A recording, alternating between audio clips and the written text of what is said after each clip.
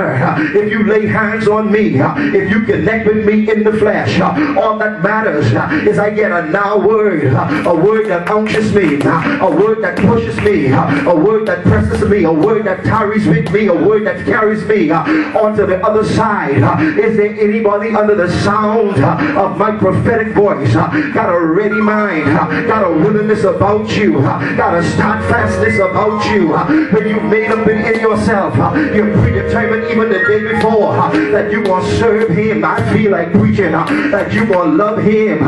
It doesn't matter what they say, it doesn't matter what they do. My brothers and my sisters, hear me and hear me well. In this hour, in this season, and in this time, we are living in dire straits. Folks are dying every day. Folks are finding themselves challenged. I got to preach to a few folks. A great God, hear me and hear me well. This is not an hour to give up. This is not an hour to give in. This is not an hour to find yourself distracted. This is not an hour to find yourself depleted within your spirit. I feel like encouraging a few folks because it feels like it ain't no God.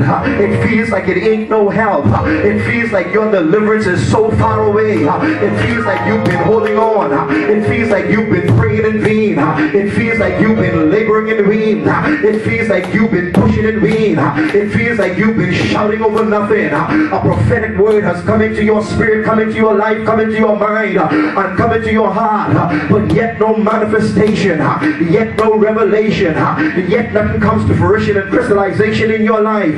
You find yourself bankrupt spiritually. You find yourself down on bended knees. You're praying, you're fasting, and you're crying out to God. You're saying, Lord, have mercy upon my soul, but still ain't nothing happen. I got some good news.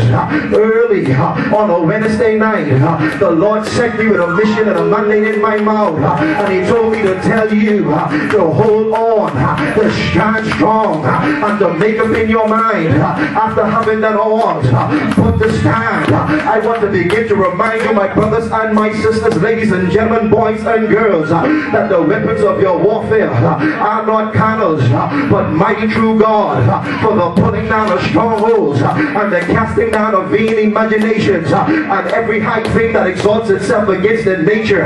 Great God of Christ, and bringing every thought into the obedience of Christ. I feel like helping somebody in their journey to begin to understand this is not a time for you to become weak, for you to become unstable.